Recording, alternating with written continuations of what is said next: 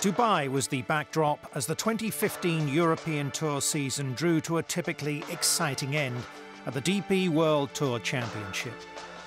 Rory McIlroy's third Race to Dubai win in 4 years was the main storyline from the week. But the new European Tour chief executive, Keith Pelley, was also in the headlines as he revealed his vision for the future of the Tour.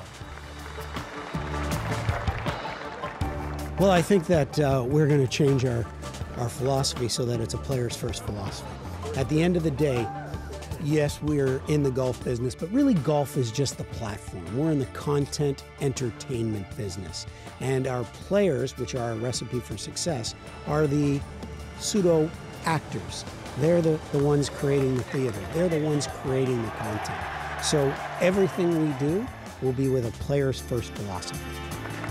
The 51-year-old Canadian took up his role in August, and after meeting with the likes of Rory McIlroy and Ian Poulter, he's already addressed a number of issues, beginning with reshaping the European Tour's end-of-season final series.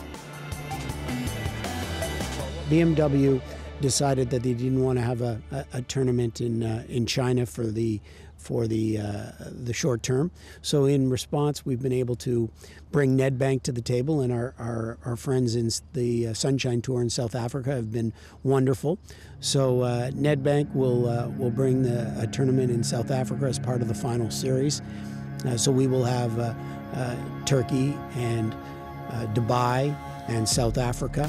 And it certainly speaks volumes of how quick we were able to bring a final series event at a $7 million prize purse to the table. That showcases, again, how critical and how important European Tour are to global sponsors.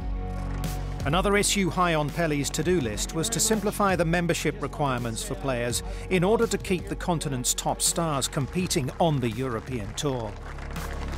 Well, it's really status quo when you think about it. When you go from 13 to 5, because you're really taking out the WGCs, which are 4, and the 4 majors, which included in the past. But what it really does is it helps that player who's just fallen out of the top 50. They're totally entrenched in the U.S. They want to play both tours. Now they can just play 5 events here and their events in the U.S. and maintain their memberships on both. Quantity from England, Danny Willett. The changes are expected to help the latest crop of talented emerging players and those in future maintain their membership of their home tour. There's no question, our focus is on the young players now and creating a viable alternative to the PGA Tour for our elite, medium, and low-ranked players. And that means we're going to have to raise the prize purses. That means we're going to have to raise the playing opportunities. And that's not going to happen overnight. That's a 2- and 3-year plan.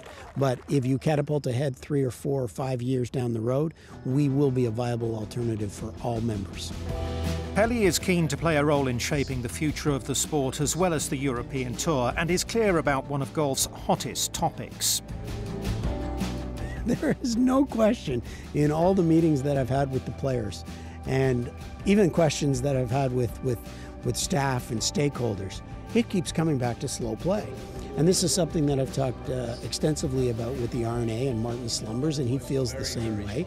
So we're going to take a leadership role in this. We are going to find a way to deal with this problem straight on. Keith Pelley's first 5 months in the job have been challenging, and not without some unwanted headlines. But his fresh approach seems to be helping the European Tour at a time of transition. And perhaps most importantly, the players are on side with his vision of the future. Well, every day I get more energized, because every day the opportunity becomes clearer to me. And to have the athletes behind you and wanting to actually build something makes it a lot easier, to be honest. So you can't build it and it can't happen overnight, but with a proper 3-year plan and with a proper 3-year execution plan, then we can build something very, very special.